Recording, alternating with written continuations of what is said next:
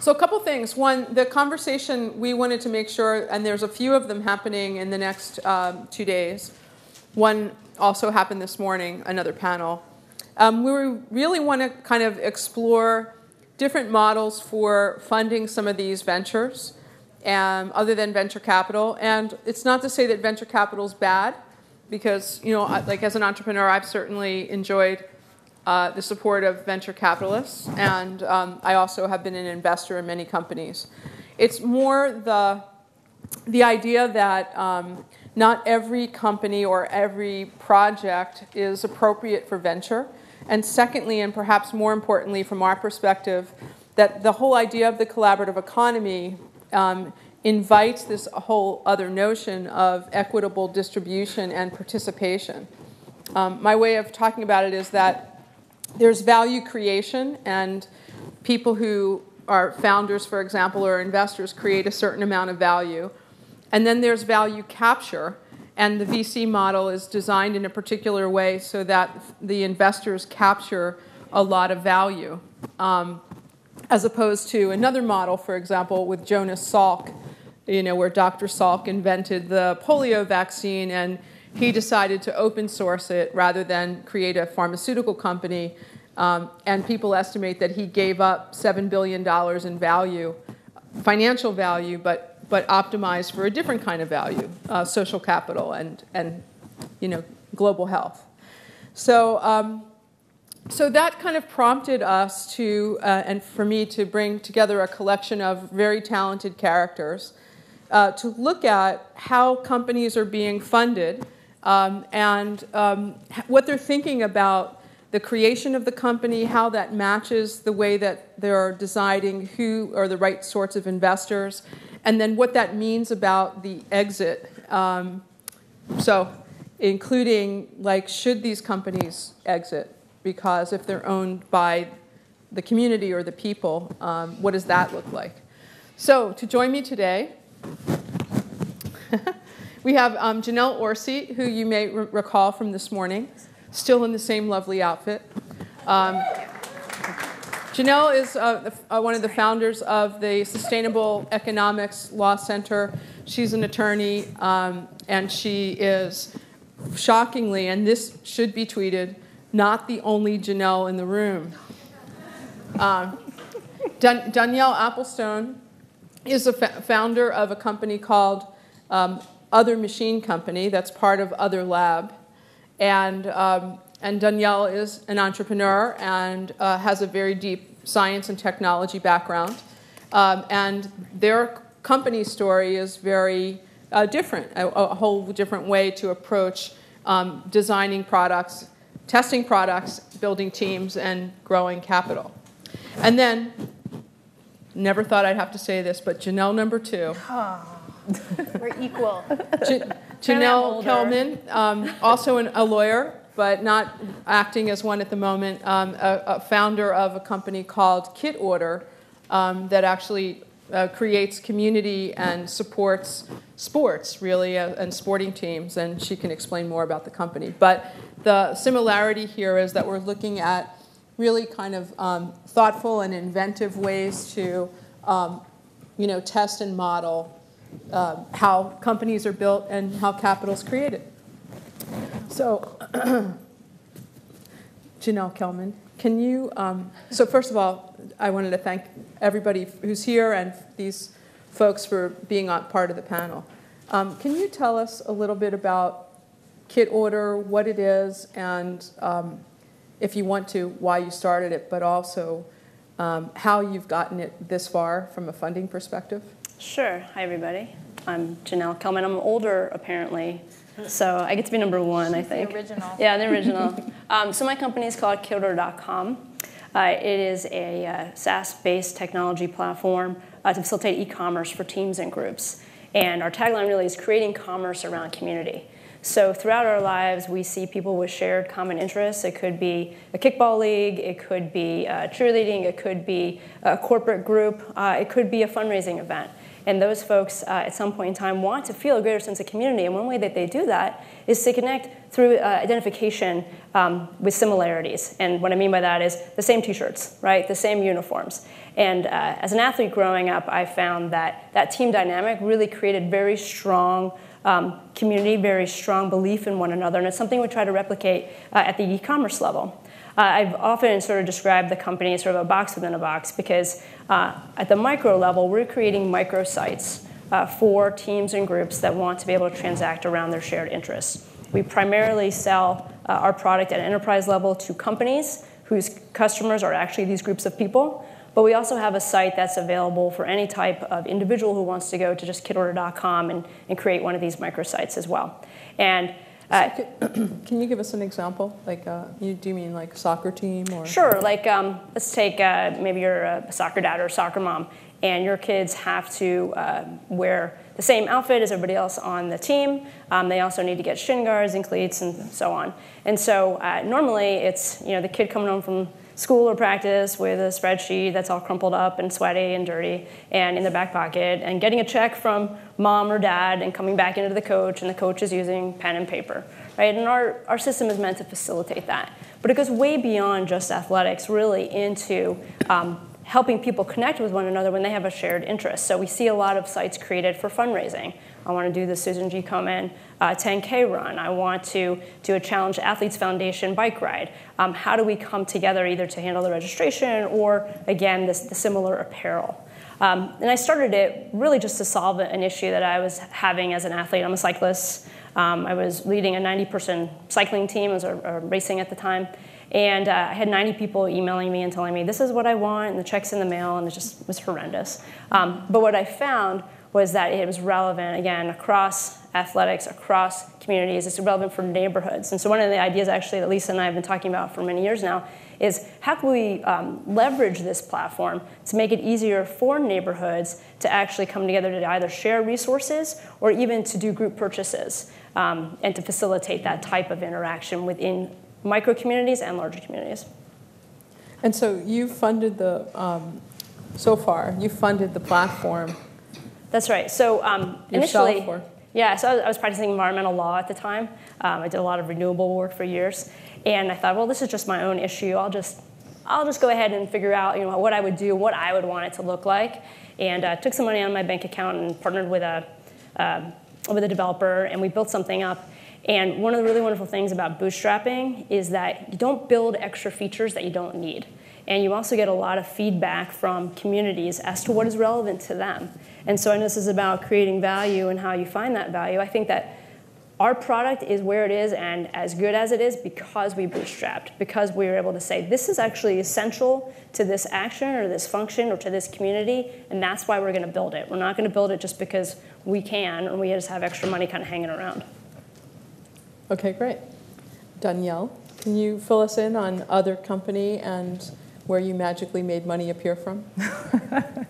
It's definitely magic. Hi, I'm Danielle, and I started our company as a project which came from, it was basically a DARPA-funded project for education.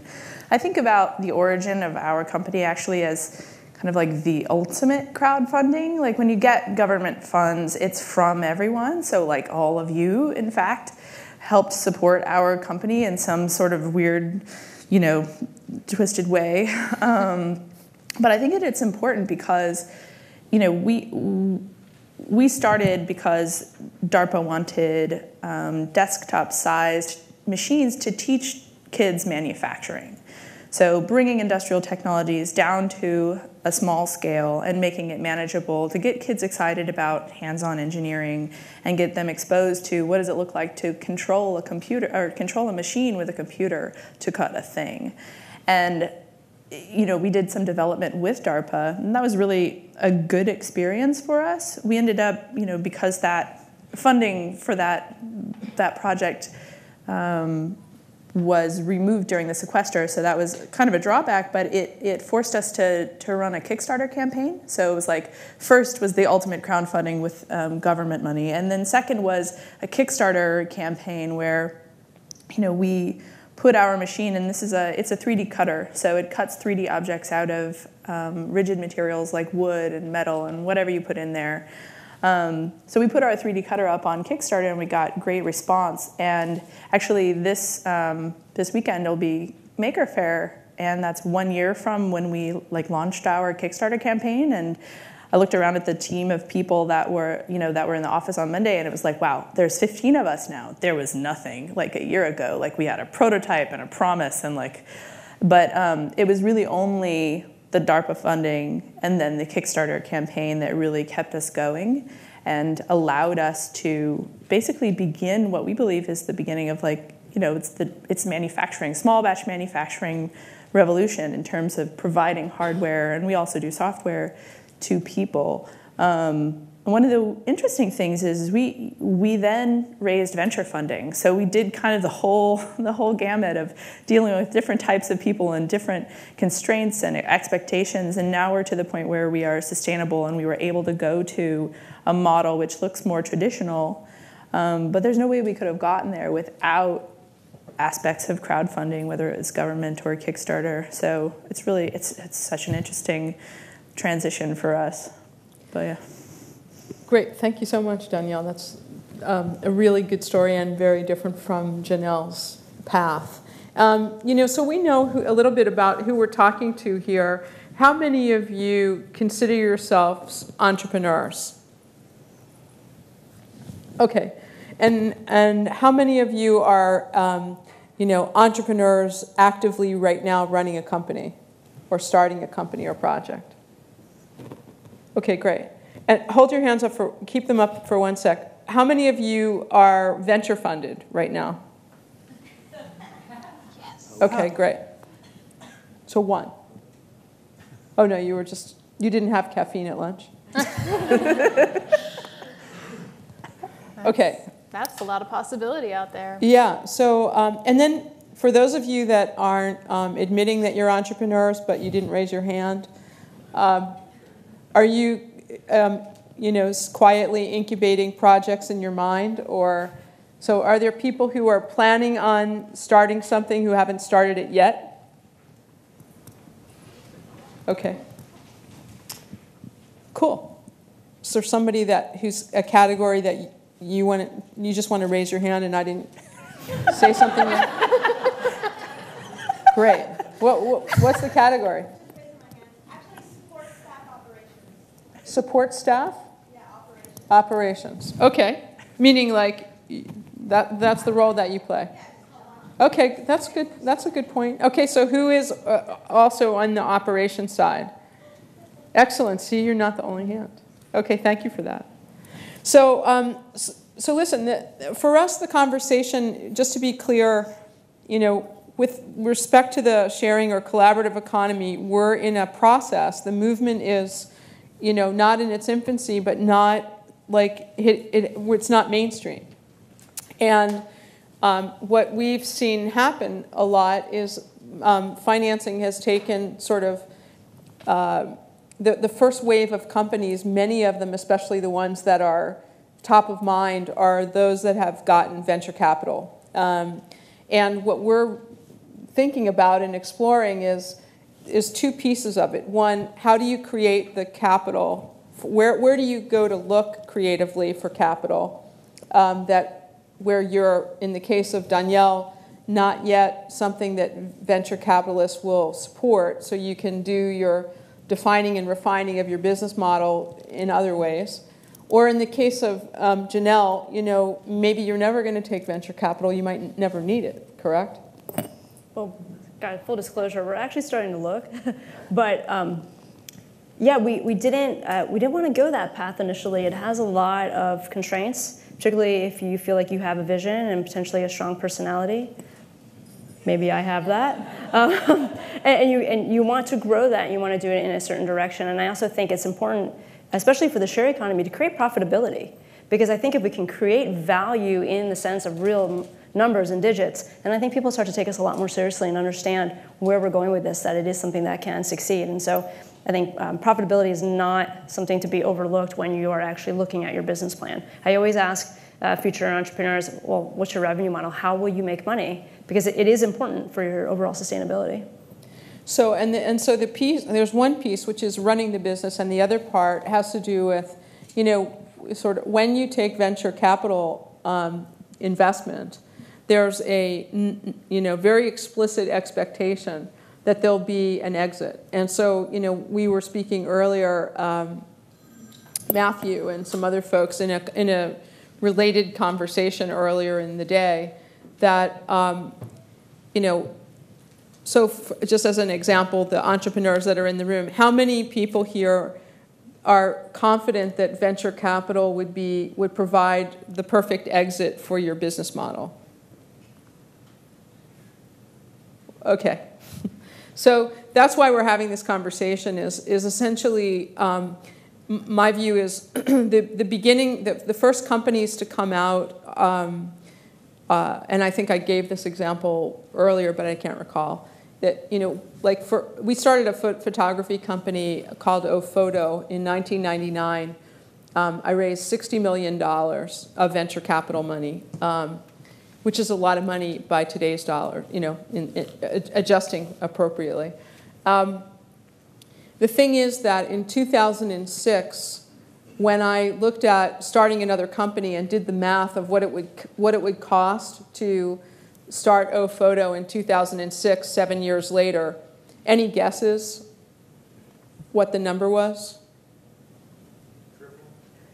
$1.5 million. No, it's less, way less. Yeah, it was between $1.5 and $2 million.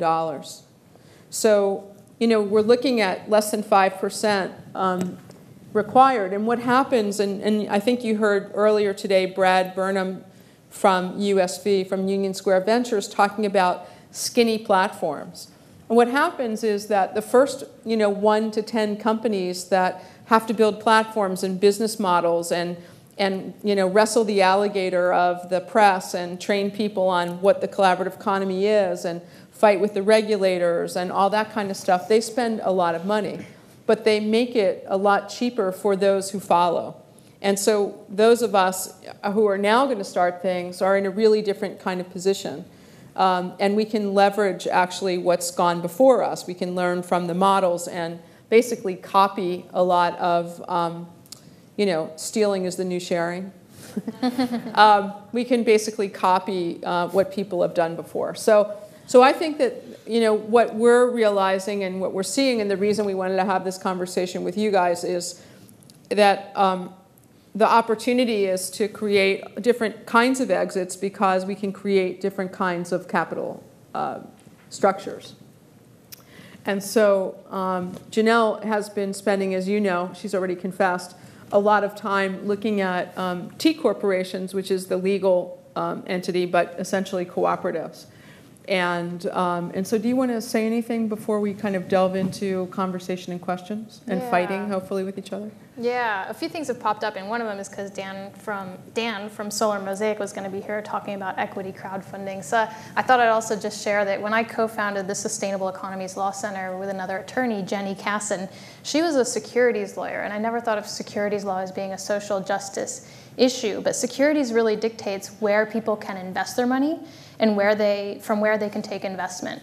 And in that respect, it dictates the flow of wealth in society completely. And so now we have a federal crowdfunding law that's soon to be implemented, we hope. A handful of states have recently adopted crowdfunding laws. California has one right now, AB 2096, which could use some improvement, truthfully, but it's going to just open up huge doors to receiving capital from wide varieties of community members. And so whether or not something is structured as a cooperative or a T corporation, a company like yours, Janelle, has potentially soon very wide variety of opportunities to receive capital from community members, from athletes, from the people either who use the site or who may use the site in the future or just think it's really awesome. So yeah, and I think we can also take a cue from the community-supported agriculture movement because the idea there was people were recognizing it's hard to farm. It's hard to get the capital to start a farm. So what if consumers more or less adopt a farm, even adopt a farm before it has planted its vegetables by buying a share of the vegetables in advance. So the farmer and the consumer share in the capitalization, they share in the risk to a certain extent, because if it's a bad harvest year, it's not going to be as many vegetables. But they share, in a sense, in the profits, because if it's a good harvest year, they'll both enjoy that. So, but anyways, I think as we're creating new companies, new platforms for the sharing economy, we can do so with that community-supported frame of mind. If we, as a movement, as a community of people, say, this is a platform that I want to have in the sharing economy, then we can sort of wrap around it and support it like that and agree to join it before it's even started, or finance it by making a microloan or an equity investment. But cooperatives keep coming to me as being a solution for so many reasons, and reasons that I spoke quite a bit about this morning, and I think a lot of you heard. But I guess a little bit more, less about why cooperatives and a little bit more about how. I do think that the current context enables them so much more because of the potential to crowdfund and because of just technology and the amazing ways that we can account for things. And so if you have a platform where the users are the owners and you want to reward them for the various ways in which they're participating, you could calculate their share of the dividends from the company. They'll receive dividends from the company, but it could be on the basis of how much money they generated for the company, how many members they recruited for the company, how much they participated in the forums or came to community events, whether they voted in elections, whether they wrote customer reviews that got good thumbs up. All of these things that are good behaviors that create a vibrant community could help people accumulate points. So it's the new measure of people's value that they create and that they contribute. It's not just money, but then if to the extent that there is money generated through the system, you can distribute it back to the users on that basis, and it creates a whole different set of incentives and motivations, and it redistributes the wealth in society, which is really what we need to do. And then the governance of it, there's a lot of challenges that need to be sorted out, and I think everybody in the room is probably going to have different ideas about how to set something up as a democratic organization, or as a cooperative. But like the company that I'm working with, Loconomics, we're having a lot of questions right now about what if this becomes huge? How do we take nominations for the board of directors? Because REI is a cooperative, but the board of directors nominates the next board candidates, and then they go ask the members, who do you want to vote for? Which is not, you don't actually have a real opportunity as a member to influence things. But so we're trying to think. Like that model. I don't like that model. But we're trying to think about how do we actually meaningfully give people the power to, say, nominate board members without it without losing control. So there's a lot of interesting questions. I'll just leave it at that. But, so I think, one of the things that I'll say, and by the way, I just got this secret note that says, if you have a blue Tesla plate number, no. It says, I'm supposed to repeat the questions that we asked before to the audience. But I don't remember what the questions were. So who here is, the ones about who's an entrepreneur? Is that what I'm supposed to be doing? I guess there's a live cast audience who wants to participate in answering the questions. I think maybe if people in the crowd. Sorry? Oh, you mean when we get to ask the audience? Got you. So the blue Tesla thing was just a joke. All right, never mind. Thank you. Right, so one of the things is, we're kind of, there's a scenario where there's two paths, right? There's one that's really well understood. You could just get on 280 in the case of the Bay Area, drive down Sand Hill Road, and there's one venture capital office lined up after the next. And so if you go down that path, it's well understood. It doesn't mean that everything fits into that model, but it's well understood. If you go down the other path, you need to get like a compass and a machete and a little headlamp and whack the crap out of some things until you figure out what really is working and who's responding to your pitch and your ideas. And I think that from my perspective as an entrepreneur, you do that all the time anyway. You do that with respect to who your audience is, how your product matches, who potential partners are, and all those sorts of things. And so in this model, we're just saying, hey, we're really early in the collaborative economy. Let's experiment. We're experimenting with ideas for the basis of these models and businesses. Like Danielle's got this really cool machine sitting there that, you know, it's pretty sophisticated, and it's unassuming, but it's really a sophisticated machine. You know, that's kind of a surprise, and that's a very powerful offer. But so we tend to be very focused on what's the core offering of the business, and less focused on how we're funding and who's on our board and who's going to benefit from this and how does the distribution work, and you know, the things of really kind of what I'll call the ethos of the business. So, you know, I think that for us, especially, and I guess I'll represent Dan Rosen, who's sorry he couldn't be here. He's the co-founder of Solar Mosaic, which is a crowdfunding platform for clean energy. So they basically offer clean energy projects, and people like you and I give loans, so it's Prosper for clean energy.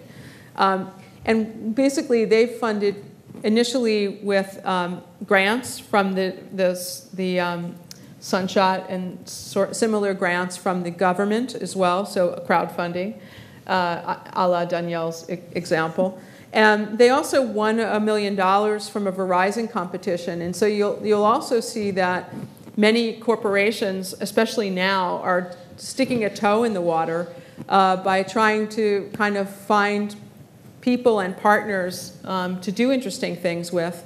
A lot of big corporations are taking the point of view that innovation is going to happen outside the walls of their company, and that the most innovative thing that they can do is open up as a platform and invite third-party companies to, you know, pitch them on cool ideas. So to that end, Solar Mosaic won a big award, which was great. They also did ultimately take venture capital money, but they took it from well-humored people who are deep in solar, and so they feel that, you know, they're gonna have patient capital. So I offer that as background and just suggest that because I'd love to have this, I'm hoping that we disagree with each other during the course of the conversation, but I think I'd love for us to take questions so that we can get some feedback from you guys. I mean, you know, get into a conversation rather than us, you know, tell stories. So does anyone have any straightaway questions? Really? You guys are so quiet. Can I tell a story real quick? Yeah, yeah. So this morning, I was late coming because I had a meeting with a potential investor. And so one of the things they make you do are these awful slide decks. And then one of the slides has to be, you know, why we win, or how are we different in the competitive landscape. Most entrepreneurs will say, oh, we don't have any competition, right? There's no one doing what we do. And he's a little more savvy than that. And he said, well, okay, you guys are e-commerce. So are you like Shopify? And I said, well, no, because here's the things that we do. And he said, well, okay, this comparison seems kind of, you guys are both e-commerce, like take me further. And he's throwing out different e-commerce names, Magento or Volusion, and what's the difference? And finally, I said, well, you know, we're a community commerce platform. And he said, well, wait a second, what? I said, yeah, people use our platform because they can talk to each other on it. They can use social shopping at its leanest, meaning I bought this, maybe you want to buy it as well. You can create notices. You can interact on the e-commerce site while you're engaging in this already group or team dynamic. And he was just so fascinated by that. And it felt like the right tone for walking in here today, because it seemed like he had seen so many other e-commerce platforms and kind of been there, done that. But when I brought up the community aspect of it, the ability to really connect, to be social when you're engaging on a shared interest level, that for him was something that really stood out. And I think that's kind of the new out there. That needs to happen in more ways, on more types of platforms, because as Lisa said, things have already been invented and we're sort of piggybacking on what's out there. So how can we do it differently, and how can we do it within the context of more of a sharing economy and more of a communication economy? And then I think that's a great example. It also, so keep following the thread and putting you on the spot. If you imagine that you have a community commerce platform, does that shape the way that you think about capital, how you would raise capital, and also who would be an equity shareholder in the company? Yeah, absolutely. I mean, so there's sort of two schools of thought. Some people say there's smart money, and some people say all money is smart. So you just have to decide for yourself. Do you feel like you need to be with people who are going to help guide you, or do you feel like if you have the funding that you'll be able to pursue the trajectory that you see yourself in? But either way, I mean, I think you always want to have someone who shares your philosophy and your vision, who understands that you're going to put money towards certain projects or certain product development that maybe they wouldn't have seen 5-10 years ago because it wasn't important to them. So I think it's always important, but at the very basic level, you should like who you work with, right? And these people are going to become your, pretty much your spouse for a while. I mean, they're going to be in your face, and so you really do need to enjoy them and see eye to eye and have a good working relationship. Totally agree. And Danielle, do you have two things? I'm really interested, because I keep staring at that cool machine. How did the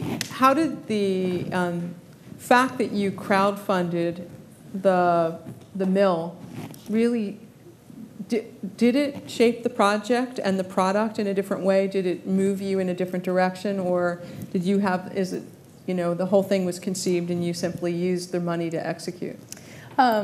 So actually, this is a completely different machine than the one that we developed for DARPA. So DARPA had a very specific thing that they wanted, which was much more forward-looking than we thought that the market would respond to.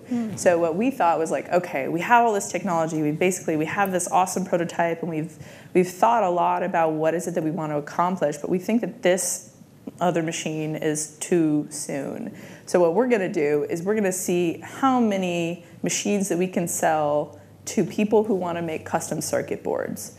So essentially, given the constraint of how many machines can you sell in a month, we built a prototype of something that was just designed. I mean, the tagline for Kickstarter was custom circuits on your desktop. Knowing that market's actually really small, it's probably only maybe like $100 million or something. Can you give us an example, like for me, who I don't really know that industry, Yeah. like what kind of product would that be interesting for? So there's a lot of people who are designing wearables, essentially. So any kind of device that has a circuit or sensors in it and maybe has an enclosure like made out of plastic or aluminum or something, people can use this machine to make that. So given that we didn't have any money in the bank and we only had a month, we went in a really narrow direction, just like, okay, if we can tell the story to these people and get the message out there and get good response, we know that we can tell the story to other people. And now that so in that way, it totally changed what we wanted to do, because I wanted to go and make a machine that basically would be the first computer-controlled machine for the craft market, which is where we are going now that we have some traction and we can think a little bit more broadly. But in the beginning, I was like not going to go into Michael's and say, here's a CNC machine to cut jewelry or whatever, because that's just too far out. So I think that not having a lot of money in the beginning and having to do something like crowdfunding makes you take little steps. And ultimately, it's like growing a tree slowly. It's stronger than if you have to grow really fast and make like big decisions without a lot of data. It's also, I mean, I've been early and I've been on time, or a little early. It's a lot more fun to be a little earlier on time. And I don't know how many of you in the room have, but I'll ask, have you felt that you've launched a project that was just too far ahead? Anyone besides me? So what happens is you run out of either enthusiasm, ideas, or typically you run out of capital. And the witness protection program, as it turns out, isn't what it's cracked up to be. So the idea of basically bootstrapping something and building, just ahead of what your customers actually want, I think is just a really, it's kind of the salt of the earth approach, right? And puts you in a very sensible way.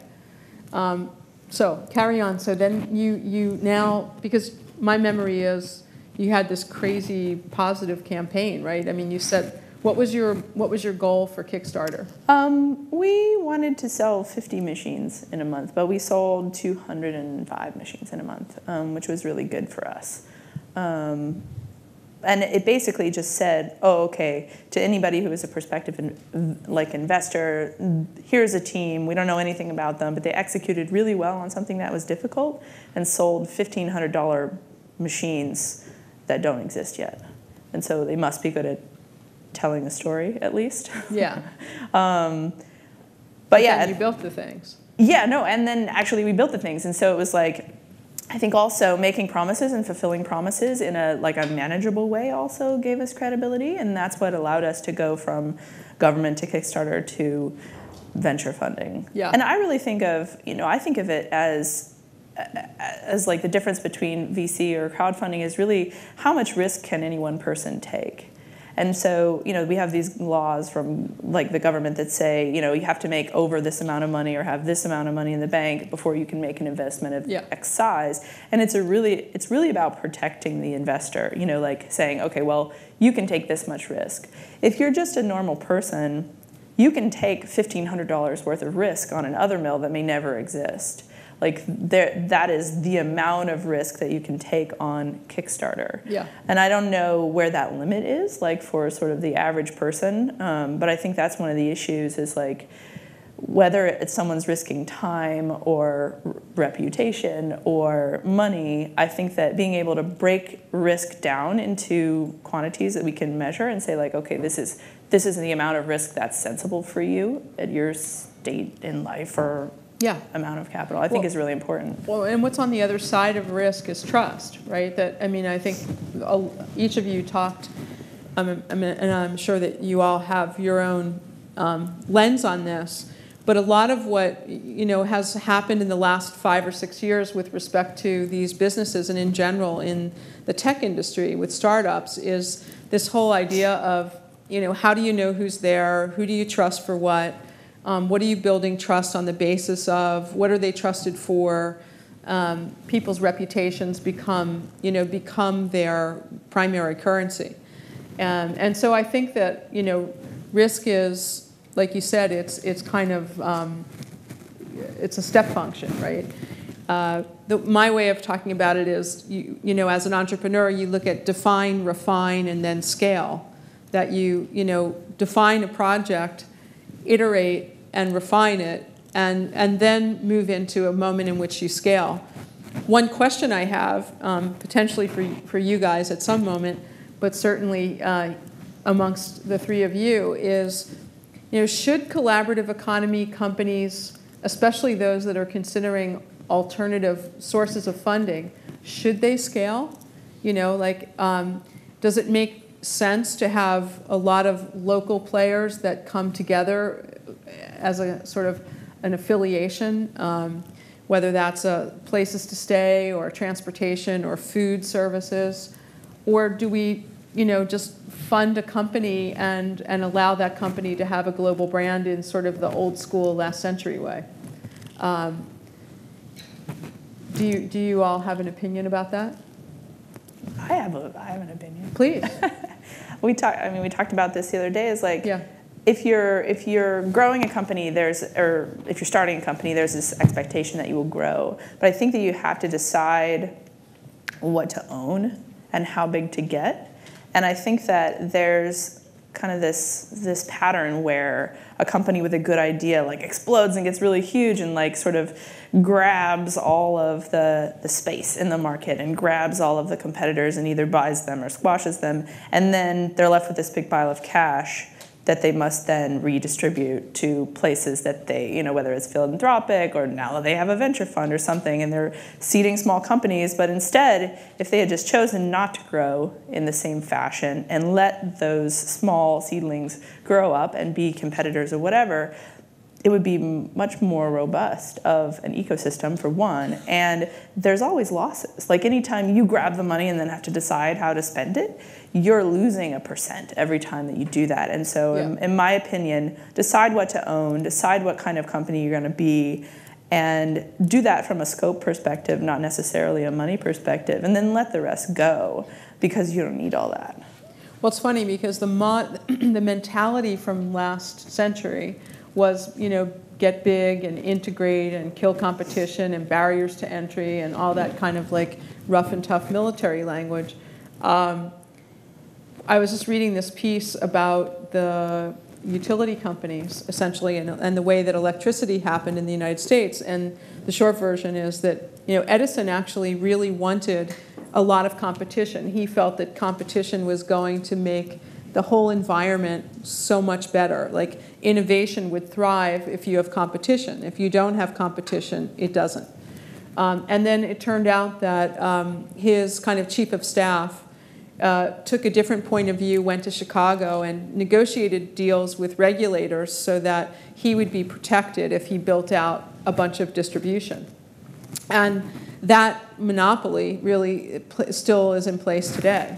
So, we have, and there's a lot of different examples, but you see where there's a lot of regulation and a lot of protection, there's also very little innovation. And a related story, when I was in Brazil recently and had a chat with this person who's the Minister of Culture and Education, Brazil as a country about 6 years ago took the point of view that they were going to bias and embrace open source across the board.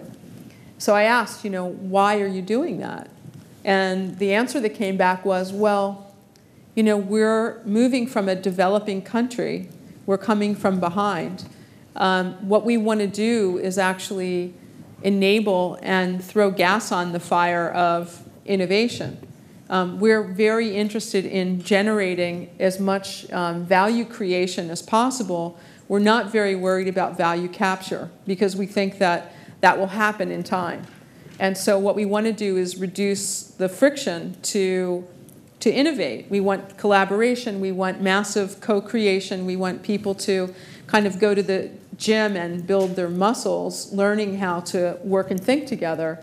And we want them to open source big ideas so that innovation can spread really rapidly.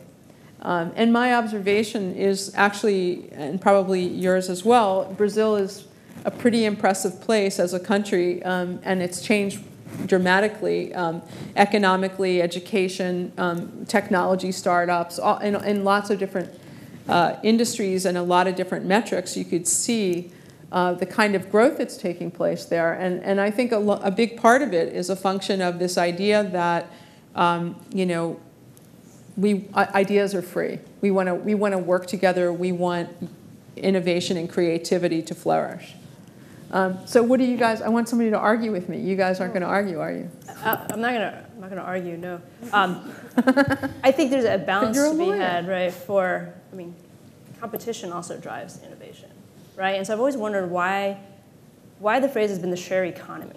Because what you're talking about, it doesn't really lend itself to economics or to economic principles, right? It's a whole different way of looking at it. And I sort of wonder why that came to be the phrase for how we describe so many of these businesses, right? We're talking about smaller groups that do a lot of the same thing. We're talking about open source information. We're talking about collaboration. We're not talking about the open capital markets, finding out what makes the most sense. Yeah. And so I wonder. You've been here from sort of the beginning of this innovation. So why do you think it started to be known as the share economy? Well, actually, there's a lot of controversy about the name. Everybody, not everybody, but I think everybody probably who's in this room knows that the collaborative economy, the peer economy, the invisible economy, the sharing economy, it goes by a lot of different names. And I think part of the reason is that the sharing economy, for me, I used it initially in whenever that was, 2008, because I was seeing a shift from ownership towards this idea that assets would be shared. And I was trying to lead the witness, unsuccessfully, I might add, as an entrepreneur, that instead of venture capitalists funding our 4 businesses, and we do really different things, but 4 of the platforms that we build and spend a lot of our money on are actually at the core very similar, let's say. So there's no incentive for us to share that technology each of us goes off with our own teams and rebuilds the same technology. So inventory management and community management and outward-facing messaging and back-end e-commerce, cart man, all of these things tend to get built over and over. So my view was, if we could actually acknowledge that and make a commons of here's a collection of technologies, tools, assets that we want to actually as a community share, and then we each become members of something. My thing at the time was the Instigator Collective. And so the idea was, let's join something so that we can all kind of use these tools. We could dress them up how we want to. So I was looking at how can we amplify this aspect of sharing that lowers the cost of experimentation and innovation, increases the velocity of kind of refinement and adoption, and would accelerate the maturation of the life cycle of moving from the old economy to whatever this is. And so that was why I was using sharing. I think that because a lot of the businesses, if you weren't here this morning, there's about $5 billion in venture capital that's gone into these companies so far. 5 of the companies have $2 billion of that. So, my concern was like, okay, the model is such that it's very much moving towards, this old form of distribution. There was a lot of heat that has come on to the phrase the sharing economy in the last year, especially because people were saying like, hey, BS, that's not sharing, you're charging me, and by the way, if it's a $10 billion or a $3 billion, pre-money valuation on this company, where's the sharing? Which I agree with. I mean, that's part of why we're having this conversation.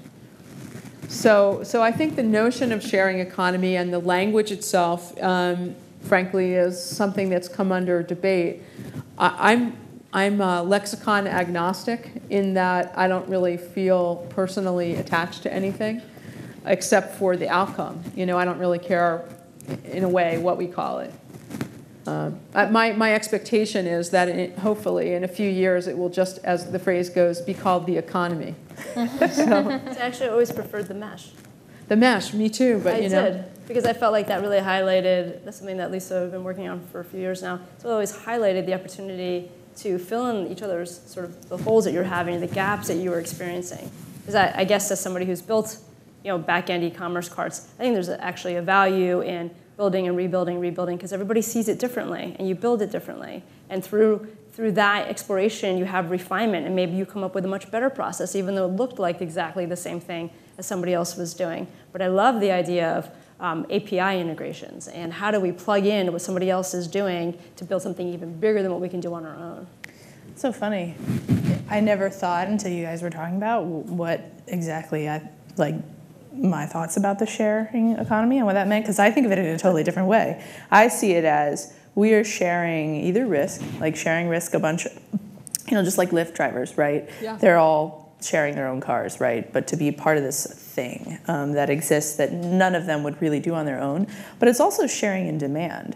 Like, I, as one person out there, could, make a website and go drive people around, but I don't, because I can't get that same amount of demand. And so if we pool together and we share our resources, we share our risk, we also share in the demand. And so we're taking a portion of that, which I guess sharing in general is much more like giving. This isn't a giving economy. Well, that was why, yeah, that's why it came under a lot of heat, that word. I mean, I used it myself to, selfishly, when I was writing the mesh, for me, I said, to myself, I wouldn't have confessed this publicly at the time, that I consider myself a successful entrepreneur and a failed environmentalist. And so the idea of basically aggregating demand and supply and yield management, doing yield management on what we have as a planet was a really interesting way to make us have less negative impact, right? So So that was my entry into the conversation, actually. And so, yeah, it is an aggregation of supply and demand. But, I mean, going back to, I'm just curious, like, has everybody, well, let me ask a question. Who here has participated as a driver, host, or chef, or on the other side, in a sleeper passenger or eater, or in some of these services? Has everybody tried something? So, and of those people, have you done it once and never again, or who has repeatedly once using the service? Okay. After using the services that have been sort of these shared things, who prefers, and I'll close my eyes. Who prefers sort of the old school piece? So taxis, or is there? I'm just curious because we've had a lot of these conversations of risk and trust and transparency and convenience. And I think that's one of the things that's built into this this whole platform. But from the product design, and if you guys are looking at participating as entrepreneurs and figuring out how you're going to get investment for things that you think are not necessarily aimed at venture capitalists, or things that you actually don't want a venture capitalist model for. This is I would appreciate if you guys could sort of sum up. I have my own opinion, but sum up like what your suggestion is in terms of how people approach this. Is my question clear? Yeah, but specifically with regard to companies like Airbnb and the ones you were just talking about? No, I mean, I'm saying like, so let's say that, because I'll pick on Matthew, because I know you, and you're chatty. Can you just sort of say as little or as much as you want about what you're doing and where you see the opportunity and the challenge? Sure.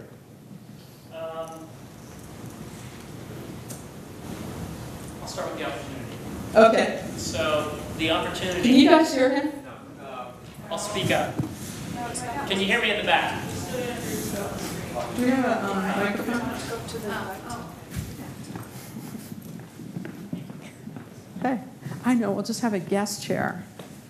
Okay. So you can be like in the hot seat. I don't know what that is. That's just schmutz. I don't know what that is. This chair won't do. Hello. Oh, okay. Okay. So this is Matthew. What's your company saying? Working title is Collaborative Advantage, which actually came out of Lisa's MESH conference last year for me. At the MESH conference, I was confronted by, which was essentially this a year ago. That's how I'll frame that. Okay. I was confronted by the fact that it seemed that there was a risk that the mainstream world would misunderstand what the sharing economy was and could be.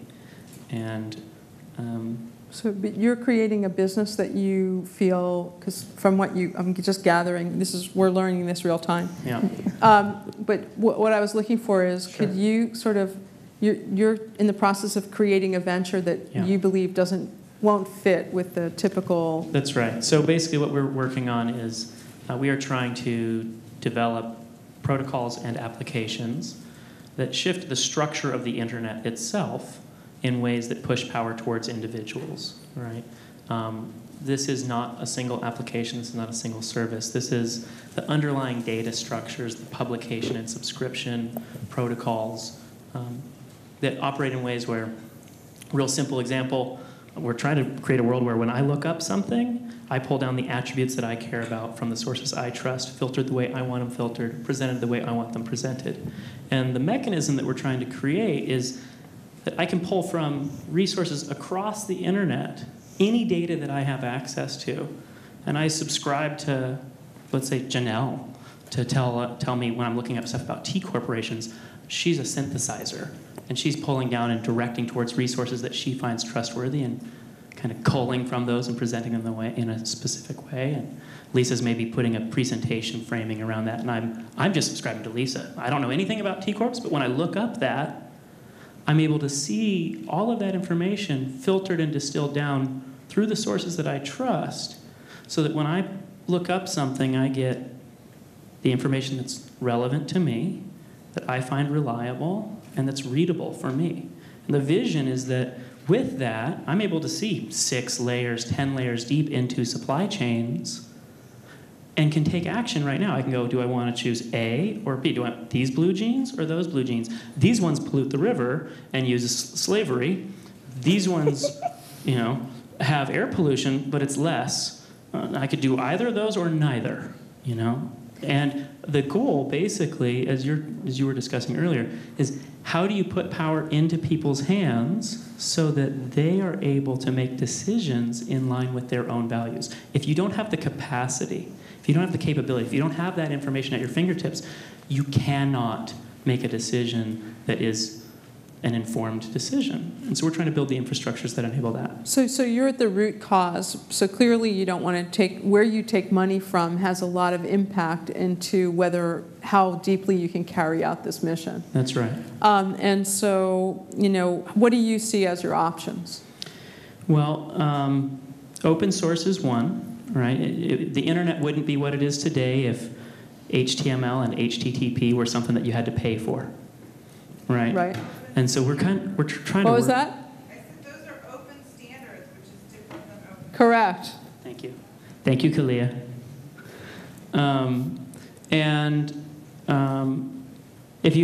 If you are developing protocols or developing standards, you're not likely to be able to monetize that.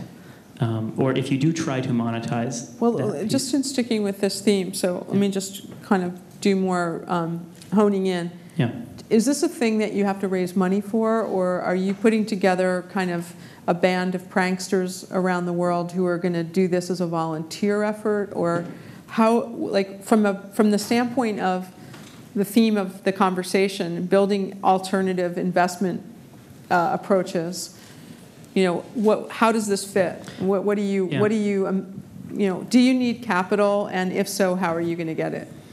I think you do need capital because, yes, we have the band of pranksters, but those people are having to subsidize their work here on this stuff with other work elsewhere. And that limits the amount of bandwidth and time that they can put in. And there are a number of people, this is an ecosystem of people working on this stuff. I'm not the center. Sure. Right? I'm a node and a bit of a connector. But I do think that you need to build some business model or business models around portions of this to help accelerate the development of it. And that you do need to go and get access to capital, whether it's grant money or your crowdfunding, and it doesn't seem to me that venture capital would be an appropriate source for much of this stuff, but for certain things it can be. Let me put a model out. So, how many people here have heard of Mozilla Corporation and Firefox? Okay. There's essentially a model that has, it's a nonprofit that owns a for-profit. It's not unique in that respect. But at the same time, they've worked over more than 10 years trying to keep, the internet operating, which is your point, at a certain level so that the sharing, especially if we're building technology on top of the internet, to the extent that it remains open, that's a possibility. But to the extent that it becomes like this net neutrality and other issues, I get that. But that's not the topic of our conversation here. The topic for us, the question is, they could. So how many people here, for example, are building whatever you're building? Are you building it on top of the web, or is it? So who needs technology and web-based technology to execute? Okay, and who's doing a startup where that is not a necessity? Okay, all right, great, thanks. So it's definitely the majority of people see the web as an essential thing. I think the idea, again, I'll just put out the comment that part of what's missing, at least for me, from the collaborative economy is this notion of the commons as a verb, not just as a cute thing to say once in a while in a presentation. But what are the essential components that need to go into our collective commons that we, agree on how we're funding it, how we're supporting it, what the rules of engagement are. And I think that, is that my dad? No. I was just kidding. But I'm just saying, like, that's an essential piece of what we're trying to do here, and we might as well highlight that. In the case of just looking at ways in which we are going to,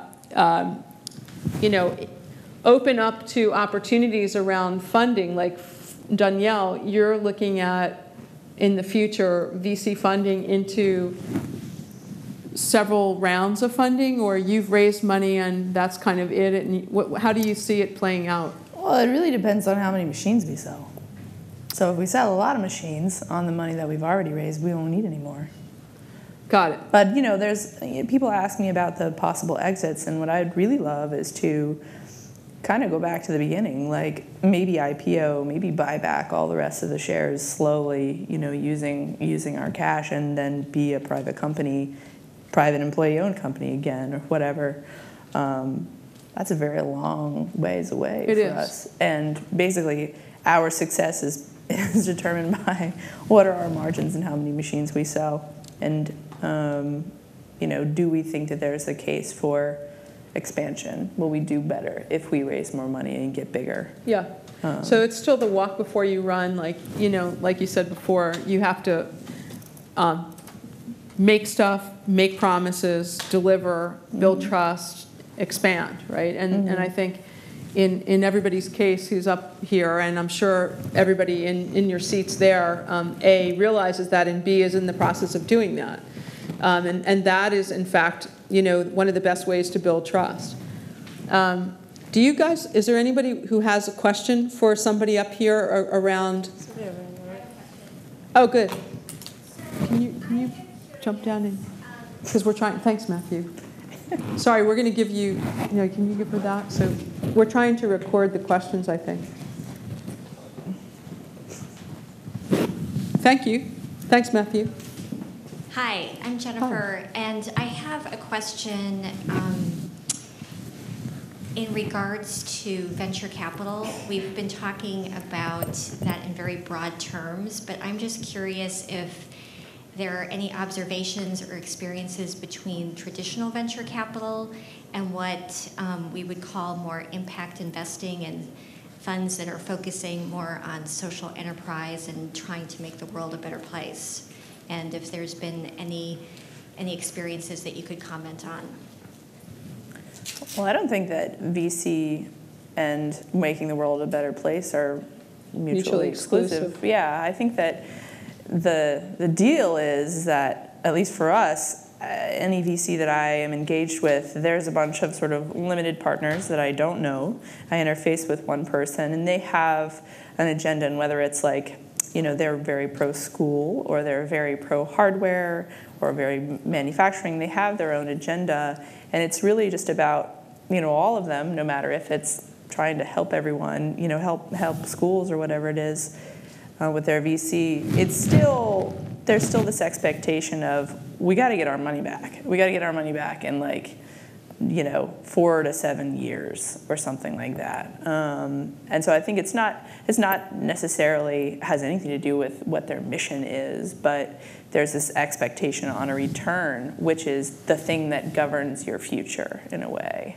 It's like, okay, well, I'm going to need my money. So like she asked, do we raise more rounds of funding later? Well, if my VCs are putting pressure on, hey, it's been a while, we need our money back, why don't you raise another round of funding? If that's not the best for our company, we may not have a choice. I would say, I was just going to say that I think that, just to be clear, VCs, in my experience personally, are extremely transparent. So it's very clear what they want. which is the return. There are different flavors of VCs. There are people who are, more patient capital. A lot of times the funds are 10-year funds, and when it's very relevant where they are in the life cycle of the fund to when they invest in your company. So if they're in year 6 or 7 of the fund and they invest with you, in year 8 or 9 they're going to be out selling their next fund, and they want to see really good. They want to have good stories and good returns by that time, because that's what allows them to sell out. The sexiest 2 words in show business, right? Sold out. It's true for VCs raising funds as well as it is for, Danielle selling machines and Janelle selling, her various kits. I think that, so the bottom line from my perspective is it's a dating process. There's a lot of capital out there. There's a lot of flavors of capital. And there are investors that are very keen on, themes around commerce or neighborhoods or manufacturing. There are VCs that actually want to invest in first-time entrepreneurs that want to have social impact. There's also foundations that are doing some investment as well. So there's a lot of different options, and I think it's more than anything, it's a challenge. And the onus is on us as an entrepreneur of basically having more than one option and then choosing, who feels best, and also asking the right questions. Understanding fully what they really want out of the investment and what the time frame is. You were going to say. Yeah. So something that we've started to do, just to add another layer as you go down that path, is to look at the other portfolio companies for that particular investor. And I think that's a really nice way to be able to determine where you fit in, because it really is, they do look for sort of a larger ecosystem. One of the really nice things about Google Ventures is that once you're a Google Venture company, you're within that larger community, and they really have a lot of interaction. So, to the extent that, this is a generalization, all investors are looking for quick return, I think you can really tell a lot about an investor based on what other companies are involved with. You'll get a real idea of kind of what their priorities are, and maybe some of what the exit strategies have been, and where you fit into that overall game plan. I also just wanted to say, with respect to that whole venture capital thing, a comment that was made in an earlier session, which is completely my experience, is if any of you ever heard or read the Google IPO documents, the S1s, the founders were very clear about what they wanted and didn't want. And if you recall, you may not, that it was actually put out to a public market in a different way. It didn't go through the normal retail channels. They really tried to do something different. I think that one of the opportunities for all of us is to create such a compelling opportunity, platform, brand, community, product that there's something so sexy that you can actually dictate the terms that may be unique to you or your company or your mission or your community.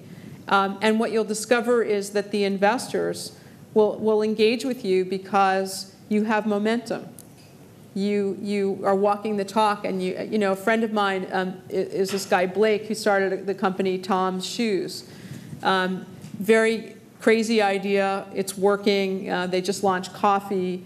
It's a very crazy idea, and he's got a lot of people chasing him because whereas 7 years ago people thought that he was insane. So I think that the sort of the most compelling thing that you can do is make something really work, and then kind of the world is your oyster, right? You can dictate your terms. I was cutting you off, and then this woman holding her hand extremely straight has a question. We'll remember you. But wait, did you want me to talk or? I don't care. Oh, okay. I wasn't sure if you were looking at me or not. I did want to say one thing, which is that just in the limited conversations I've had with investors, even people who are social investors, I feel like a lot of them are unwilling to invest in something where there's a capped return or fixed return, or where the involvement in decision making is pretty curtailed. But for a social enterprise to truly pursue its mission without this constant voice in its head asking it to earn lots of money for it, it's always going to be a battle, and it's always going to potentially undermine a mission. And so I really encourage, especially my clients, when they're taking any form of investment, is to make sure that the return is capped and really set boundaries around that investor's ability to take part in decisions. But investors, like, there's just not a culture. Like, I haven't heard VCs be willing. Well, it's a different. So the short version, in my experience, is venture capitalist funds come from people who are limited partners who actually want, risky returns. So it fits an area of the portfolio that says, what in the oil business is wildcatting, like a bunch of stuff isn't going to work, but when you hit it, yee-haw, right? And that is the venture model, and it's, much more explicit.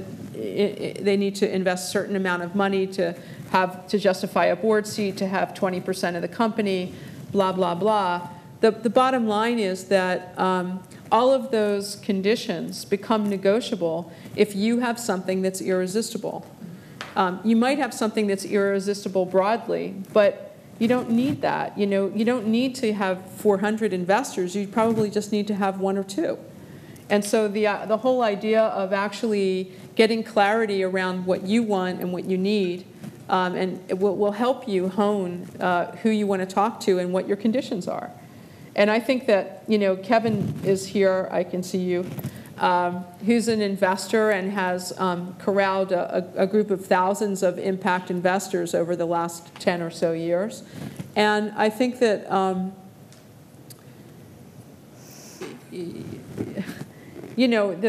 the bottom line is that there are as many investors as there are entrepreneurs in terms of flavors. And if what you say is compelling to someone, you might be surprised at the degree to which they're willing to work with you. If you have a big fund where there's not so many degrees of freedom and there's a lot of limited partners and there's a lot of, certain structured expectations, it becomes much more difficult. And I think there's great examples, like, for example, Lyft, which started off as Zimride, got some funding, couldn't get funding, realized the business model wasn't working, did a massive pivot, and relaunched as Lyft and has raised over $300 million, is an absurdly ridiculous example. I'm not, again, trying to amplify the things that raise the most money, but more I'm making a comment about the 2 founders and their capacity to continue to be relentlessly focused, and they're still focused on their original vision. They simply pivoted to actually accommodate what the market was demanding rather than what they were trying to provoke. So, yes, the woman who's patient with the microphone. Yes, I have 2 questions related to the co-op T Corporation. So is the T Corporation, is that like closer to a C Corporation or a nonprofit? Like, could it ultimately go public? That's my first question. Could it do a public or DPO type of a thing? Okay.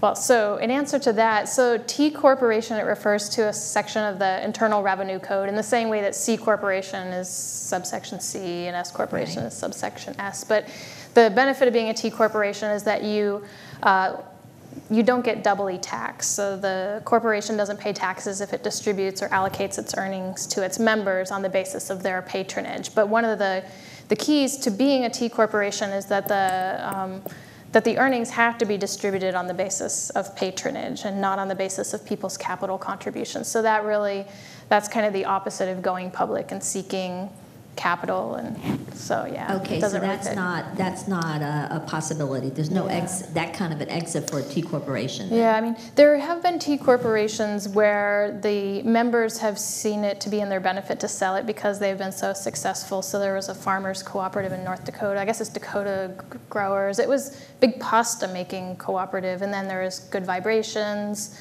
the worker-owned cooperative here in the Bay Area. They both sold out to larger companies because in that case the members saw this potential to get a big return in that moment. But as a general rule, hopefully co-ops won't do that because in the same way that they have to distribute their earnings based on patronage, they need to distribute the proceeds of like a sale on the basis of patronage, which often requires them to distribute some to past members on the basis of the past members' contribution to overall patronage. So, But can I ask why? So my second question is related to raising money potentially for a co-op.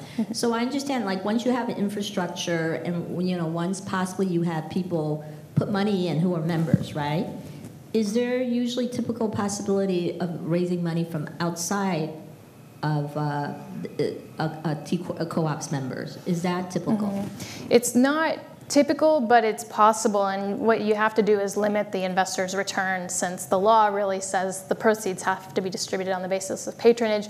If you get some, you could call them preferred shares, you could pay a reasonable return, like 3 to 5% every year on those shares, but you can't give them a share of the profits based on how much you're earning. So Equal Exchange, which made that chocolate that I passed around earlier, they have preferred shareholders who invested significant amount of money, and now they're getting, I think, 5% every year. They don't get to take part in the votes, or they don't get any more than one vote, but I think it's been pretty good for them. Okay, thank you for that clarification. Sure. Yes, the woman in the front. Hi, my name is Lily, and Janelle, I really have a question for you. You said something earlier about when wealth flows, it grows. Mm-hmm. And we've been talking about kind of the ecosystem of, I'm not sure exactly what, I'd like that to be more defined. Like, what is this ecosystem that keeps on being thrown around? I love that term. And to me, in the ecosystem, what flows is water. And in what I do, it started in the water birthing movement. And water birth actually refers to the emotional fluidity of the woman giving birth and being completely open and completely like melted in her emotional icebergs and able to open in order to allow the cervix to open and give birth gracefully and in power. So this is my line of work and what we teach, and people that we are working with resonate deeply with this flow and this spiral of movement. And we have no translation for how to work with money. Well, I really love using water as a metaphor when I talk about money, because really, money is not a thing of inherent value.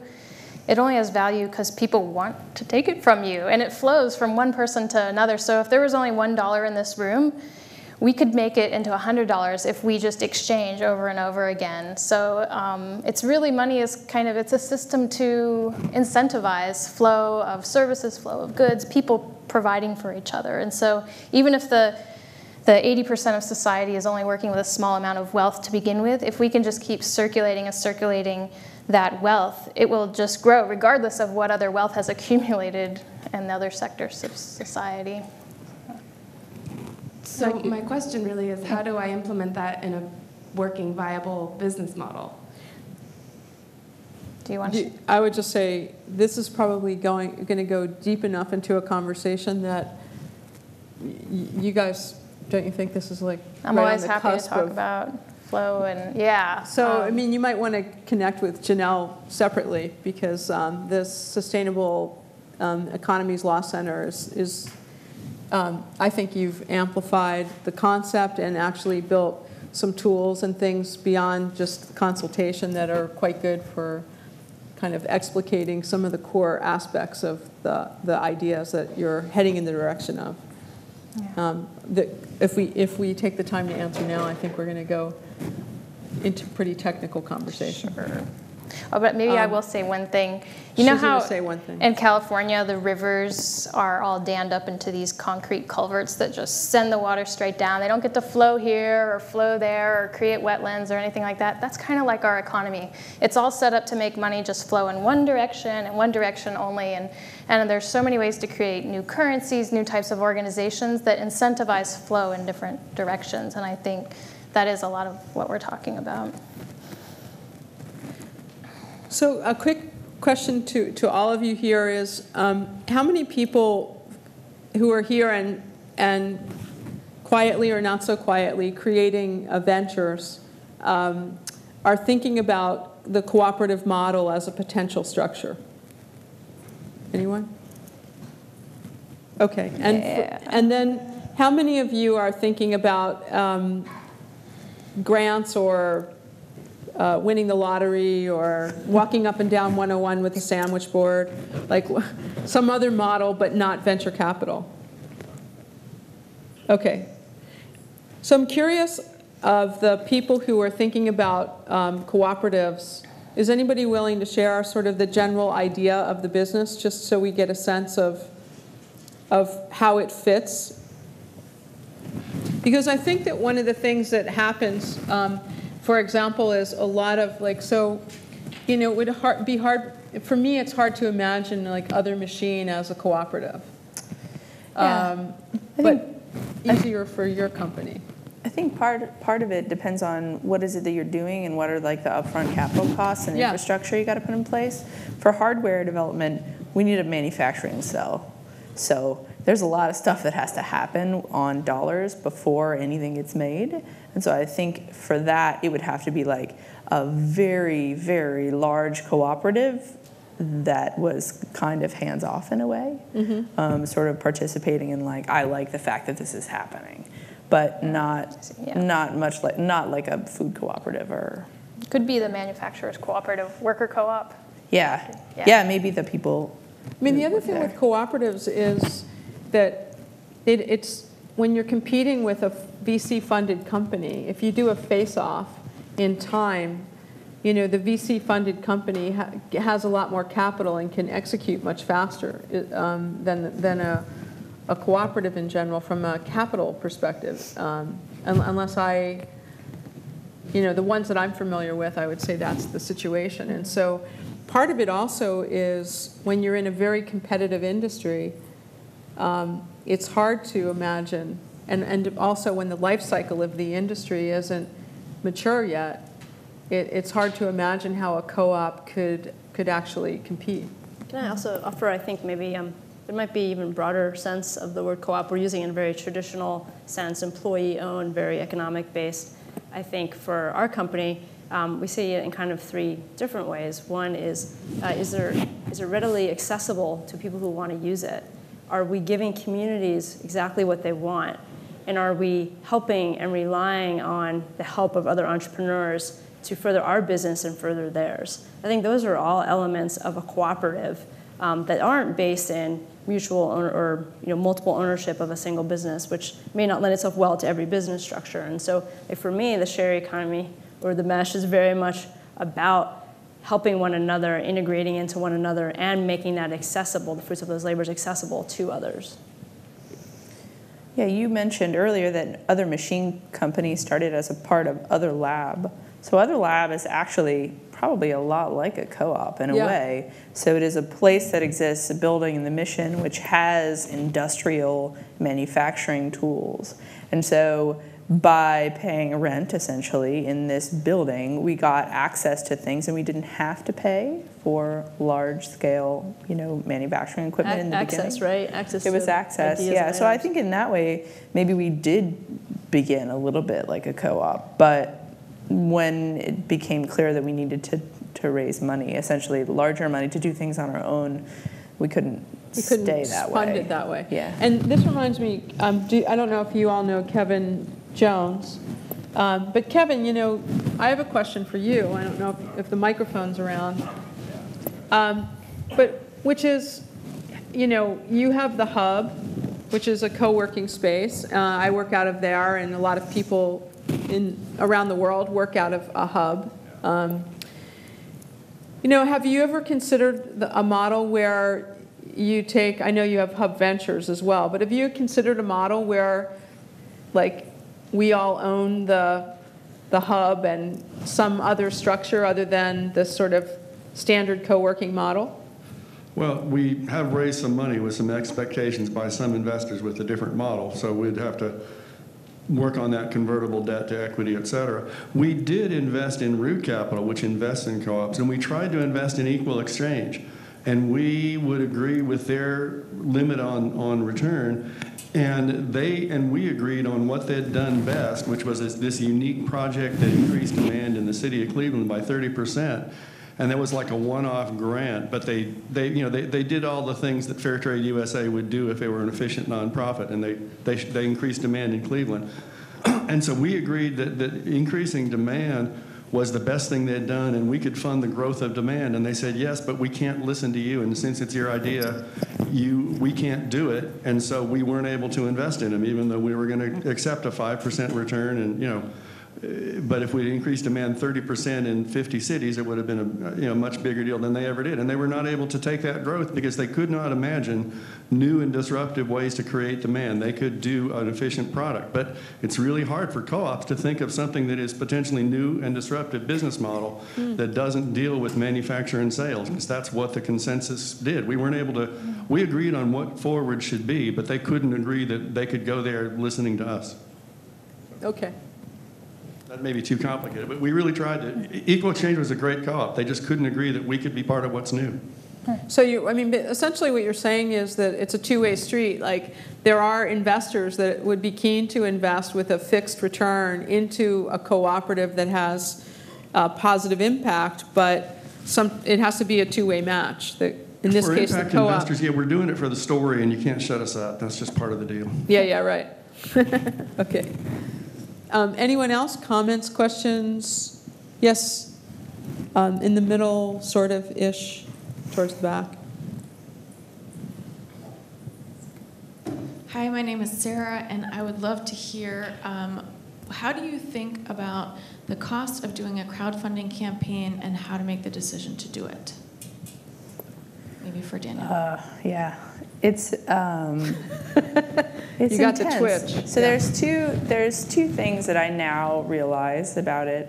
One is it's an amazing way to get a window into what a market could look like, or in what, not necessarily a market, but just a group of people, and it's really the seed of your community. Like if you're doing a project or starting a company or whatever. And that is really a beautiful thing to have access to. And sometimes it's 600 people who are angry with you, or 600 people who are giving you feedback because they love what you do. And that is amazing. And I don't even know how to quantify like how valuable that has been to us, but it's been very valuable.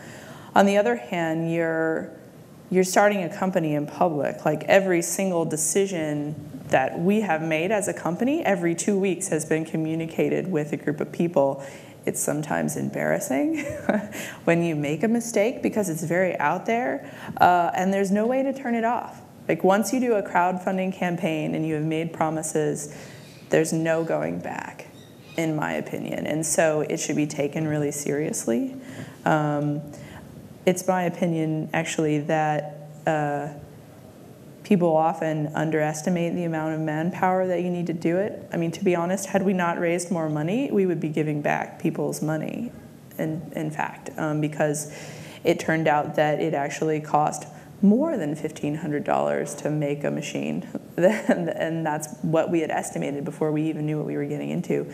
Granted, our project is pretty complicated, but I think that there's an expectation of a price of participation in a Kickstarter campaign by an individual, and there's what things actually cost. And I think that there's a mismatch. Like things actually cost way more than when you support them on Kickstarter. Like for example, if I was going to have a Kickstarter campaign where I sold a wallet or something, like, people have the expectation that they can get this wallet for $50 because that's what they would go to the store and buy a thing for. But when I'm making it by hand, it may be like $200 or something like that. So I think there's like disparity in price. There's a lot of pressure, and there's no way of knowing how much something's going to cost until you get into it. And so you're setting yourself up for a lot of trouble if you don't have a lot of support. So yeah, I have a lot of horror stories about Kickstarter. However, without Kickstarter, I wouldn't be here. And that's, so I mean, there is a way to make it work, but it is a serious decision, I think. It's one of those things that, like, so the test question is, would you do it again? Yeah. Okay, so I mean, a lot of the people that a lot of the companies I've worked with have done, Kickstarter, Indiegogo, some crowdfunding campaign. And everybody says the same thing. You get like the childbirth answers of like, oh my God, if somebody would have told me.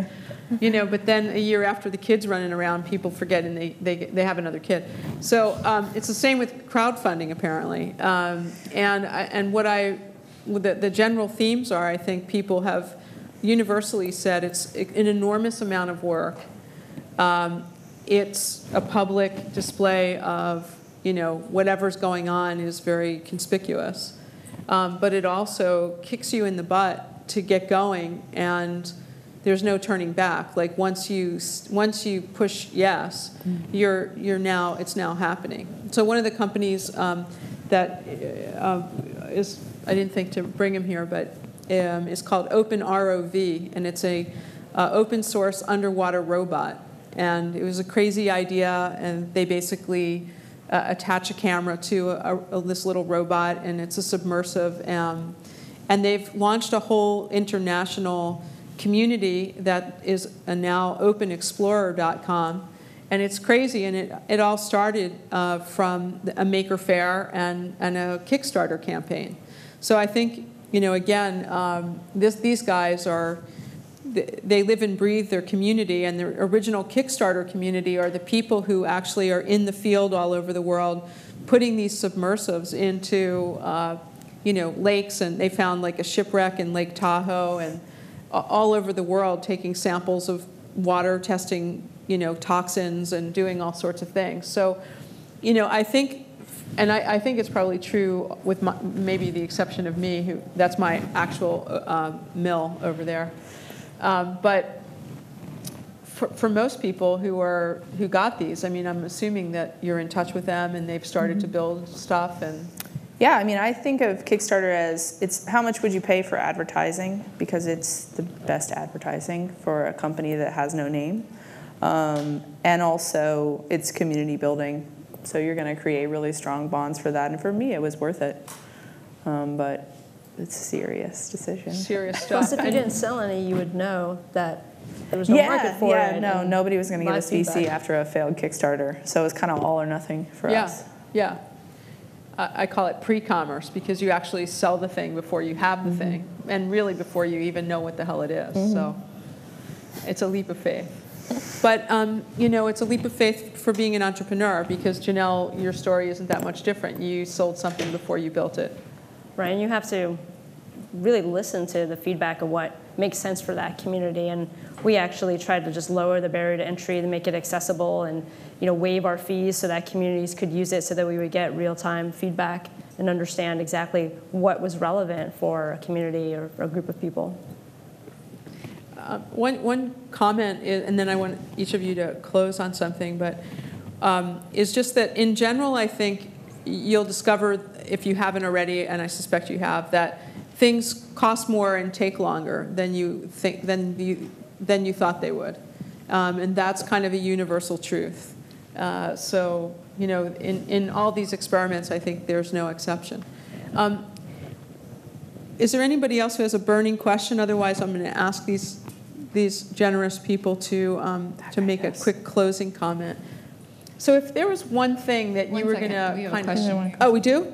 Cool. Who is it? Hi, I'm Monty Cosma. I have a quick burning question. I hope it's quick. I work with Casey Fenton on a couple of his new projects, who's the founder of Couchsurfing, and we're looking at some interesting ways of creating incentives around participants in the sharing economy. Yep. In the past, one of the things that I've worked on doing kind of economics and market design is revenue sharing. So, for example, participants in the system could take money out for a transaction. This was in the context of independent film licensing, where we had a subscription fee, and we basically took 50% of our subscription revenues and allocated that among creators to incentivize them to come and participate. My question is, when you're talking about co-ops, what are the advantages or disadvantages of actually sharing ownership with participants in the market versus simply having, a revenue share, something like that, where they're incentivized to participate but without the element of control? Well, the cool thing about ownership is that it's not a thing. It's a bundle of rights. That's what we learned in law school. And so with every company, you can just decide what bundle of rights do you want to keep for yourself and what do you want to share? And so for some people, participation in ongoing decision-making or election of the board, maybe that won't matter at all. Maybe the real incentive is being able to earn a little passive income through the investment. It could be a wide variety of things that you offer to share with people or to get their feedback. And so you could set it up where they own it, or you can just make an agreement with them, like you were saying, like you provide this money, we will share this amount of revenue from you. Maybe we'll even get your input on this decision and that decision, but you can still maintain the ownership yourself. So I think the possibilities are pretty endless. Does that answer your question? Is that Bear? Who was the person who asked the? Me? That was Monty. Okay, cool. So did that answer your question? Okay, great. So we're going to do a quick lightning round. What would you want to leave these people with in terms of the topic at hand? Thinking about building a company, investment, and exits. Right. I think the best thing about the way we look at the share economy at our company is to look at investing in people. And I think as entrepreneurs, whether you're a first-time or a serial entrepreneur, the best thing that you can do is to share your ideas with others and to actually help somebody when they ask for it. Because whether you're looking for new funding or you've already done it before, you don't need to recreate the wheel when these same topics keep coming up. And so I think as an attorney, I also feel there's lots of different structures that you can explore in the share economy, and you'll have to actually go through several iterations to figure out what's right for you, S corp, C corp, whatever it might be. What type of funding you take on. It could be debt financing, convertible note, it could be VC funding. You're not going to know right now, and that's okay. But if you do want to do something, you want to feel like you're moving forward and taking action, because that's what all of us entrepreneurs feel like. If we're not moving forward, we feel like we're moving backwards. Help each other. That's the best thing that you can do, because you're going to learn so much from one another. You might find you don't need to recreate every little piece of it. The thing that I would say is, as more people and more businesses start up, and I guess basically across the board margins kind of start to get lower, but between different companies, the only thing that really matters is the relationship that you have with your customers. So I think I still think that's the most important thing. So no matter where funding comes from or whatever, or how slow you have to grow your company, if you make the right decisions and you really develop relationships with your companies, at least you've got that at the end of the day, no matter how big your company grows. I guess my last thought is life is short, the ice caps are melting, there's a lot of crap happening, so don't compromise anything at this point. If you have the opportunity to carry forth your vision or compromise it by taking funding that you really don't want, just don't compromise it. And there's so much capital out there, it's just in this silly place called Wall Street. But I think as we raise people's consciousness about what happens with their money when it goes there, more people are going to start taking it out and investing it in a diverse portfolio of local businesses that are actually going to make their future a lot better. I would just close by saying I think that one of the main things that's fueling a lot of what's happening and the velocity of it, including conversations like this and the Peers and SOCAP event of SHARE to begin with, is this culture of generosity. And I think that you will find, as I have found, and these people have been very generous with us, that in general, people are very generous about what worked and didn't work, what I would do again, how I would do it differently.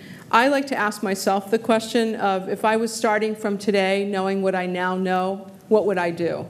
Because I find that a lot of times we continue to do things because we're doing them, as opposed to stopping for a minute and say, hang on one second, do I actually want to continue down this path, or should I turn this off and start a different project or start this a different way? I agree that the life is short, and yes, the ice caps are melting, but the chance for us to create something together, the DIT, do it together, and do it in a kind of shareable, rapid, collaborative way is, to me, really exciting. I hope that you guys move forward with your ventures and explore new ways or old ways in some cases, to fund and create really sustainable successful businesses. Thanks for your time. And these guys will be around for a few minutes, but thanks to each of you for participating. Really appreciate it. Thank you, Lisa. Oh.